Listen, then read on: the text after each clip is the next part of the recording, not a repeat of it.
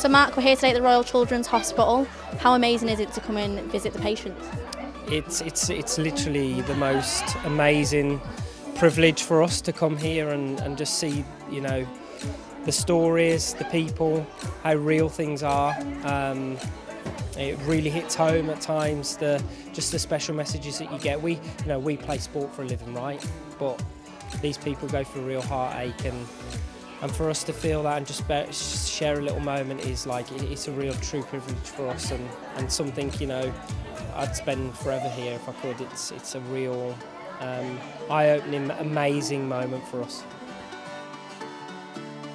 Yeah, it's been amazing to put a smile on the children's faces. It's something that we really look forward to every year, that we can come spread our energy and love to children that hopefully will be getting better soon. And we know that it's difficult for everyone this time of year, but especially when you're in these circumstances. So for us, we look forward to it and we love visiting.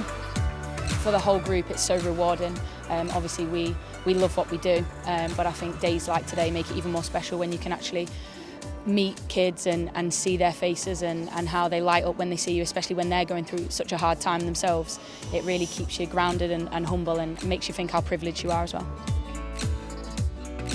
So United by your side, how important is it to this team, you know, to get in the community and the whole club?